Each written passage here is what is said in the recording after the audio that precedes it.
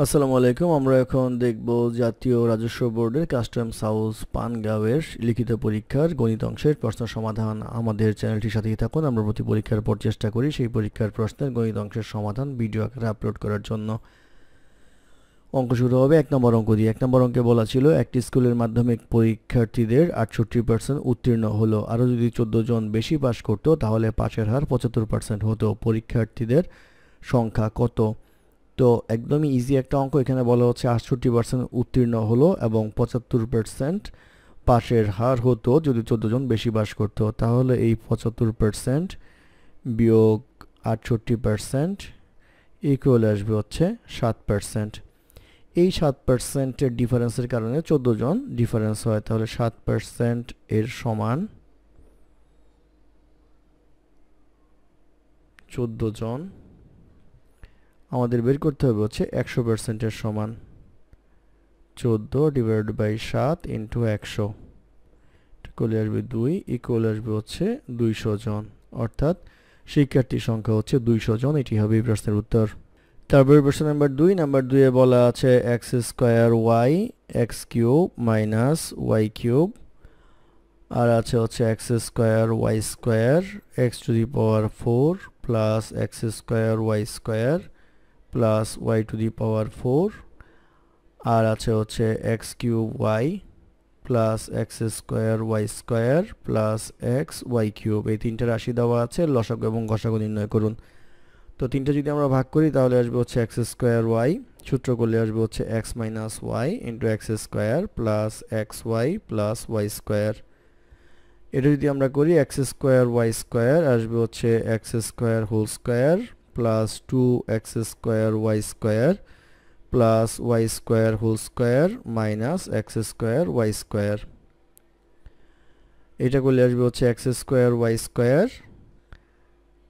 এটা আসবে হচ্ছে x square plus Y square whole square minus x Y whole square equal আসবে x square Y square, এটা আসবে হচ্ছে x square plus x Y plus Y square x square minus x Y plus Y square. তৃতীয় রাশি যদি আমরা করি x Y যদি কমন নেই x square plus x Y plus Y square, এই তিনটা রাশি আসবে। আমাদের বের করতে হবে হচ্ছে লসাগু এবং গসাগু। লসাগু ইকুয়াল টু আসবে হচ্ছে ফ্যাক্টর যেখানে বেশি সেগুলি আমরা নিব। এখানে আছে হচ্ছে এক্স স্কোয়ার, এখানে আছে হচ্ছে ওয়াই স্কোয়ার, এটা নিব। দ্বিতীয়ত নিব হচ্ছে এক্স মাইনাস ওয়াই একটা আছে, আর এটা আছে হচ্ছে x square plus x Y plus Y square আর x square minus x Y plus Y square. তাহলে এটা করলে আসবে হচ্ছে এক্স স্কোয়ার ওয়াই স্কোয়ার, এটুকু করলে আসবে হচ্ছে x cube minus Y cube, এটা আসবে হচ্ছে x square minus x Y plus Y square. তাহলে এটা হবে হচ্ছে নির্ণেয় লসাগু। আর গসাগু যদি আমরা চিন্তা করি, গসাগু হচ্ছে কমন ফ্যাক্টর। কমন ফ্যাক্টরের মধ্যে আমাদের থাকবে হচ্ছে এক্স ওয়াই, এই দুইটা হচ্ছে কমন ফ্যাক্টর, আর হচ্ছে x square plus x Y plus Y square. তাহলে এটা হবে হচ্ছে গসাগু এবং লসাগুর মান। এটি এই প্রশ্নের উত্তর। তারপরে প্রশ্ন নাম্বার 3 বলা আছে টাকায় 10টা করে আমলকি ক্রয় করে 8টা দরে বিক্রয় করলে শতকরা কত লাভ হবে? তো আমরা ধরে নেই যে ক্রয় মূল্য ইকুয়াল টু বিক্রয় মূল্য ইকুয়াল টু 40 টাকা, এটা আমরা ধরে নিব। অর্থাৎ 40 টাকা কিনে 40 টাকায় বিক্রি করে। অতএব প্রতিটি আমলকির ক্রয় মূল্য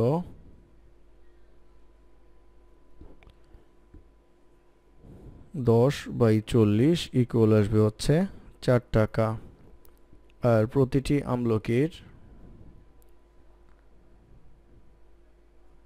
বিক্রয় মূল্য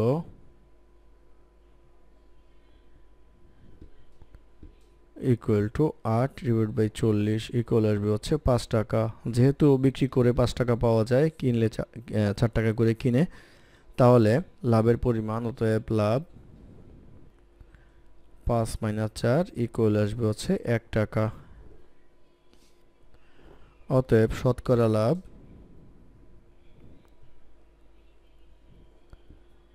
4 টাকা হচ্ছে ক্রয় মূল্য ইন্টু 100 ইকুয়াল আসবে হচ্ছে 25%, অর্থাৎ লাভের হার হবে হচ্ছে 25%। এটি এই প্রশ্নের উত্তর।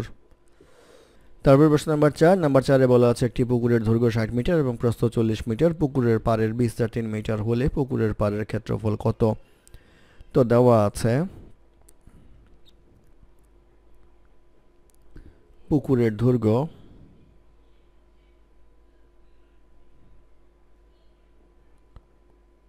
Equal to 60 metre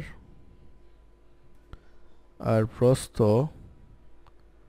equal 40 metre. অতএব ক্ষেত্রফল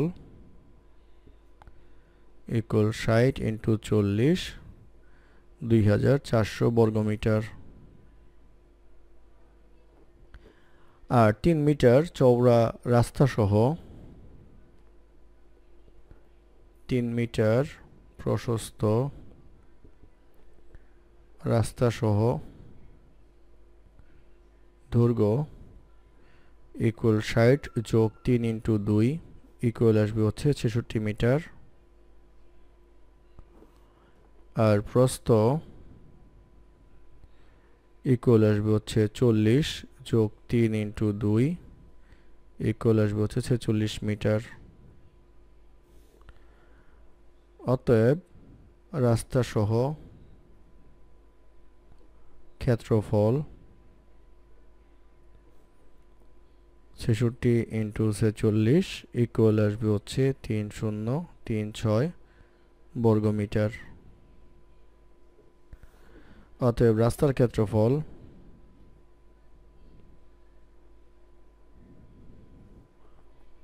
3036 বিয়োগ 2400 ইকুয়াল আসবে হচ্ছে 636 বর্গমিটার।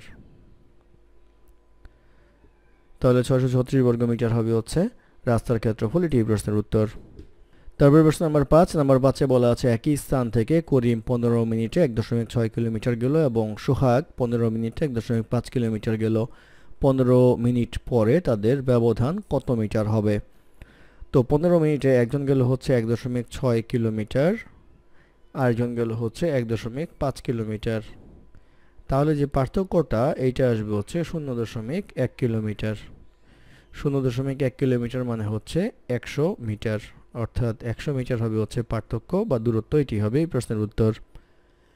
ধন্যবাদ আমাদের সাথে থাকার জন্য। আমাদের চ্যানেলটি ভালো লাগলে অবশ্যই সাবস্ক্রাইব করবেন, লাইক, কমেন্ট এবং শেয়ার করবেন। আমাকে কোনো সমস্যা থাকলে আমাদের কমেন্টে জানাবেন, আমরা চেষ্টা করব কমেন্টে রিপ্লাই দেওয়ার জন্য। ধন্যবাদ।